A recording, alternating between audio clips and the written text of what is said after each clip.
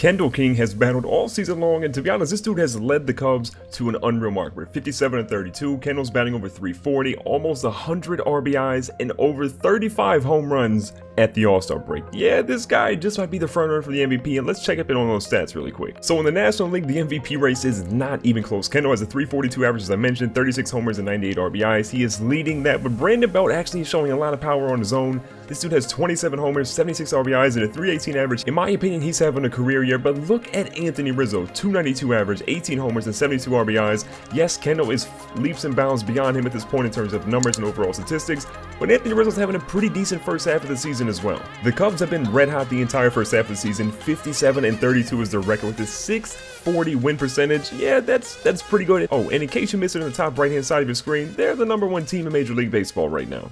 But enough of all that, it is time for the home run derby. We've hit the halfway point of the season. Kendall's going to battle Brandon Belt, Juan Calderon, Giancarlo Stanton, Freddie Freeman, Mike Trout, Eric Yamamoto, and Eric Hosmer today in the home run derby. Now our first opponent here in the very first round is Eric Hosmer. He's the 8th seed. He had 10 home runs, which isn't all that bad, but I got to imagine that Kendall can definitely hit 11 easily. And here comes the GOAT.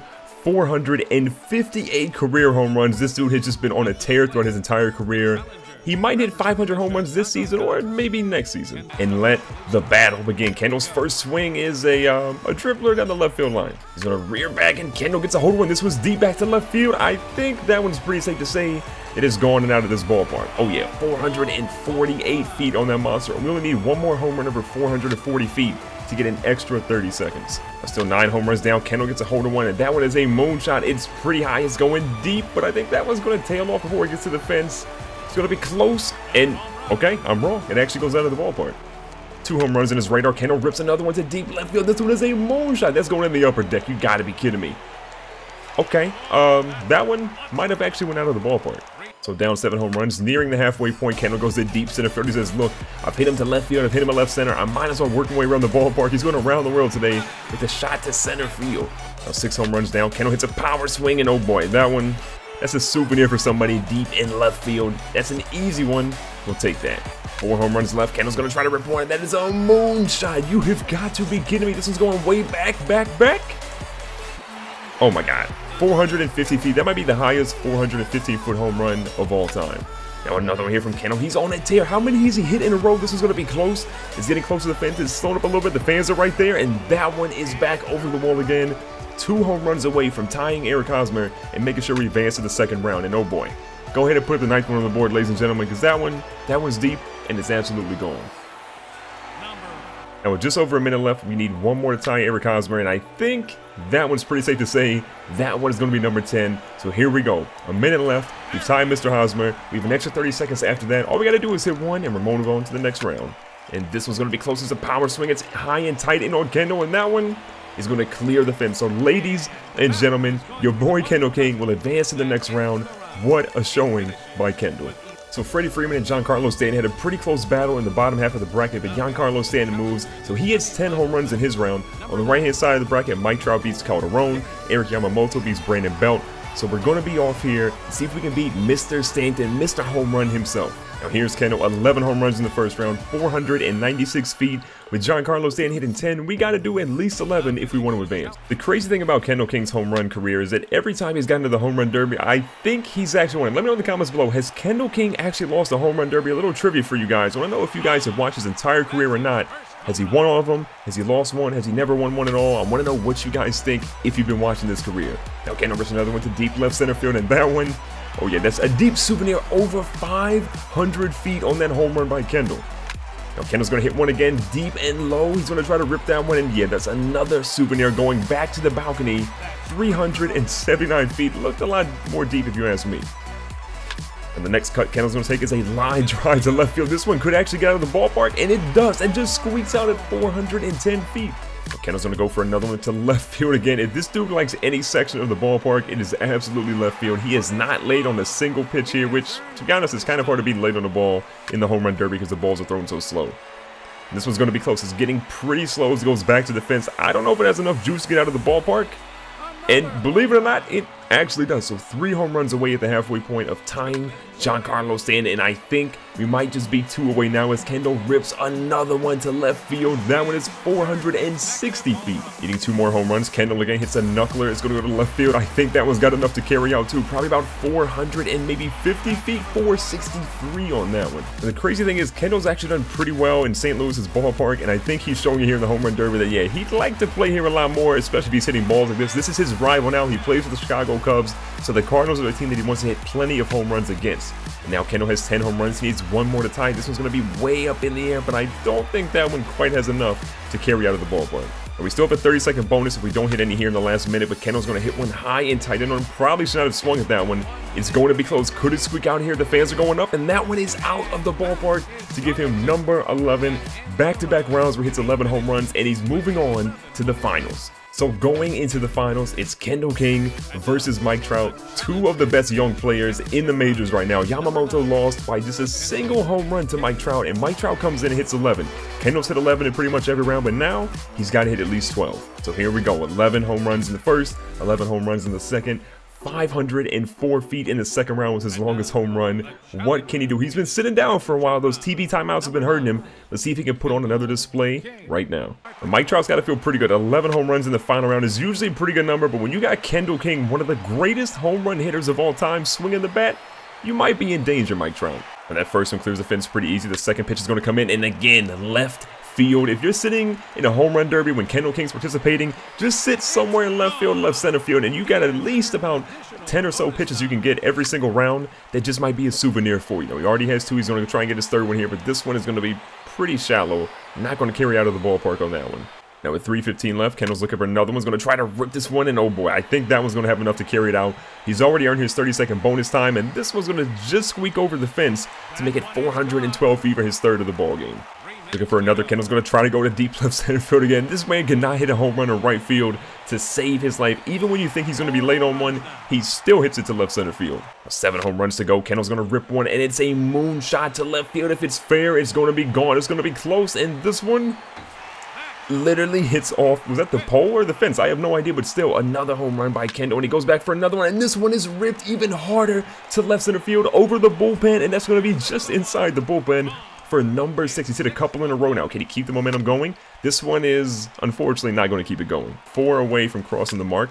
Kendall goes for a power swing, and oh boy, that is crushed. It's going back to the balcony inside that staircase, and that one, that fan literally caught that one. That was the greatest catch I think I've ever seen so far in today's home run derby. 491 feet, and on the next one, he goes again with a power swing. 429, just over top of the pitcher's bullpen. Now Kendall rips another one, but this one's going to be foul instead. A souvenir for somebody in the foul territory. Now down to 2 home runs to tie Mike Trout to try and win another home run derby. He's going deep on this one. It's going back to the show sign. Can it just squeak over the fence? The fans are looking up. This one's going to carry just enough. I mean, that might be a foot or 2 over the fence. So a minute 13. We need 1 home run to tie. Kendall rips one, and oh boy, that is gone. 11th of the ball game. Kendall is absolutely on a tear right now. 461 feet.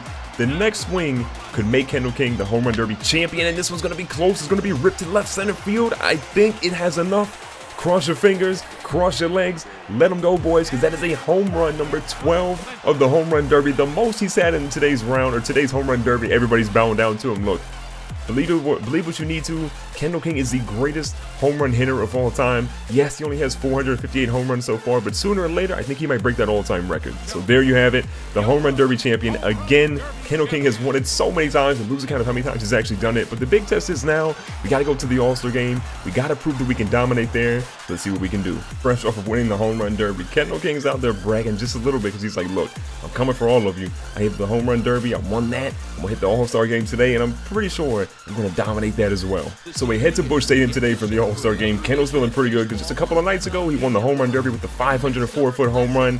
Gotta feel pretty confident he can do just as well in today's All-Star game. So today the starter is going to be Joe Cortez versus Michael Wacha. Both of these guys are pretty good. Wacha's 8-4, but Cortez is 11-2. ERAs are pretty similar. Ks per 9 are pretty similar as well. So the AL All-Stars are going to have Tejera, Salazar, Mike Trout, Will Myers. Of course, Will Myers is there. Josh Harrison, Kipnis, Zambrano, Danny Santana, and Tom Nassau. Not a bad lineup for them on the AL side. Again, Michael Wacha pitching 8-4, 2.14 ERA, which is a laser-tight ERA. He's had a pretty monster season. So here comes the man with the plan. 342 average, 36 homers, just shy of 100 RBIs, and almost 30 steals in the very beginning of the season. This dude is on fire. So we got a lefty we're going up against today. That was going to be low. Kendall rips it to shortstop, and yeah, that's going to be a little bit of an anticlimactic way to start the game because that's going to be an easy ground out. So Mr. Zambrano's up. He's had a decent first half of the year, just under 300, single-digit home runs, 30 or so RBIs. Nowhere near Kendall stats, though. So they have a runner on second, 2 out. Still a 0-0 ball game here in the top of the second.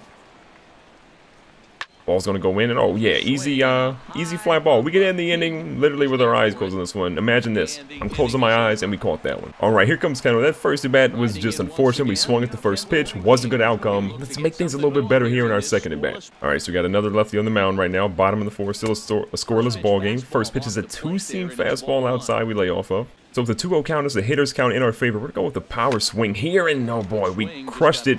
Unfortunately, it was in foul territory, though. Next up on a 2-1 count.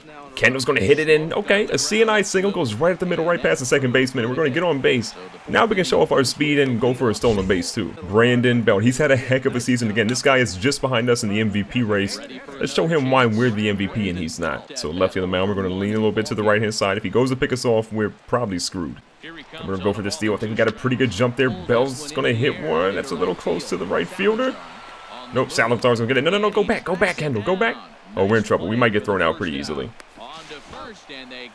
That's not how an MVP should run bases. So here in the field, there's a runner on first base. It's a 2-2 count, top of the fifth, with a 0-0 ball game still. Oh, Kipnis is going to run. This ball goes to the first baseman. It's going to go in the hole. Kipnis moves to second base clean. Oh, he's going to actually go to third base. It might be a play at third base. It's going to be close. And Kipnis with the heads-up base running gets into third base. Smart play all around there by Kipnis.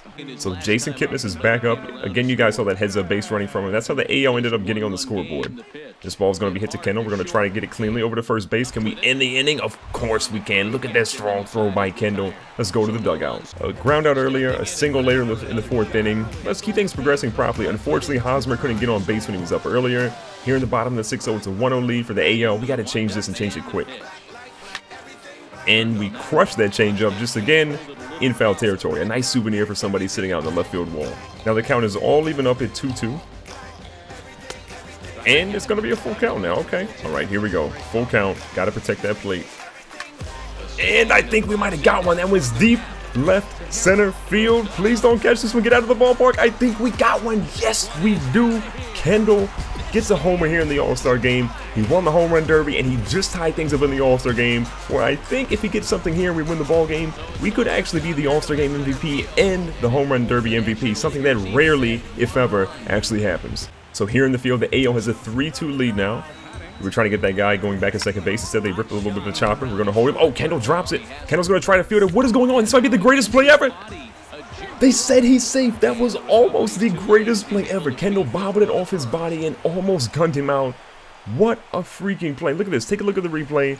The ball goes here to Kendall, goes a backhanded. It hits him off his back. He turns, catches it, throws it off balance here, generates all that arm strength. I think that guy was actually out. That should be a challenge play if you ask me. That guy looked like he was out. Let me know in the comments below. Was he safe or was he out? So here were 2 runners on, no outs. They got Kipnis up at bat. Kipnis rips one to first base. Oh, a great stop there. We're going to try and get the play at second base. We're going to first. We flip it. And we got the double play. A heads-up play there by Eric Hosmer. Kendall covers the bag and gets the out. Kipnis just got robbed of a crazy hit by Hosmer.